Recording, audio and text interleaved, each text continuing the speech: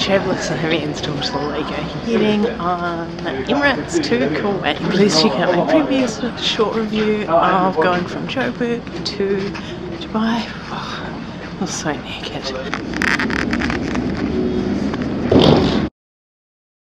Can please. Like a wine list? No, that's fine. I'll be serving breakfast. The menu is just in your seat pocket. Yes.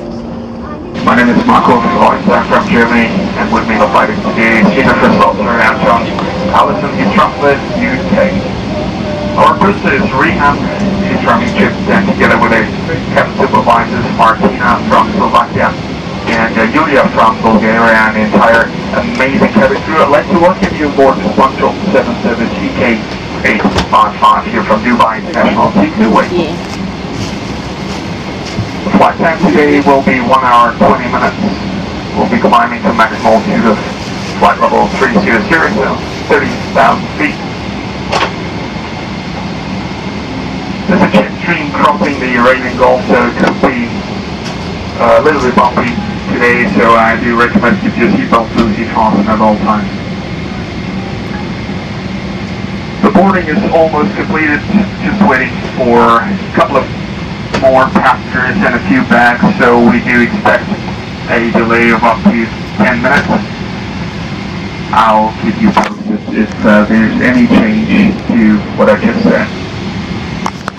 If you wish, you can follow the progress of today's flight on our award-winning in-flight entertainment system. And as Anton is operating this sector, he will be back with you shortly before commencing our descent with the latest weather update.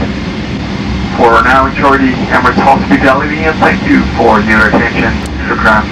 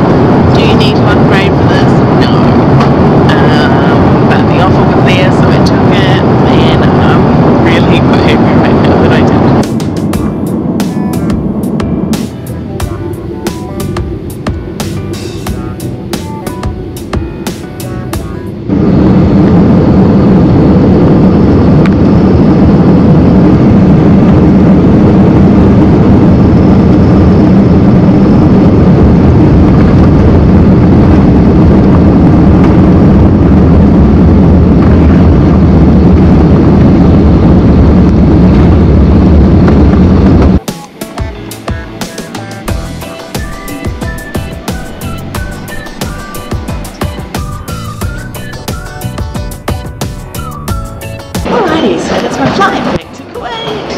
If you like this video, please give it a thumbs up and consider subscribing, because I post new videos every week with tips and strategies that may help enhancing your travel experiences. Don't sit in 11A on the 777-300 of the new one. Let's hope baggage collection is quick.